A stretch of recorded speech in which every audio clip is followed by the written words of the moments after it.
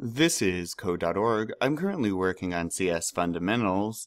The lesson is Changing Variables with B, Puzzle 2. Edit your solution in one place, just one, so that the bee can collect all the honey and nectar in one place.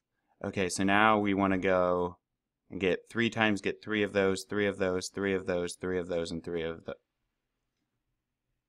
Oh.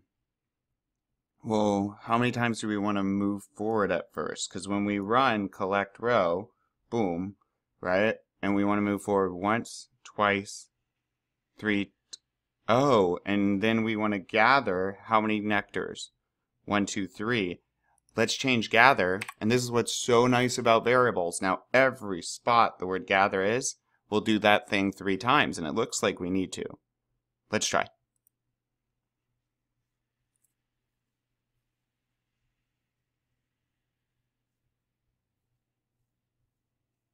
Yes, ta-da! Awesome. Onward!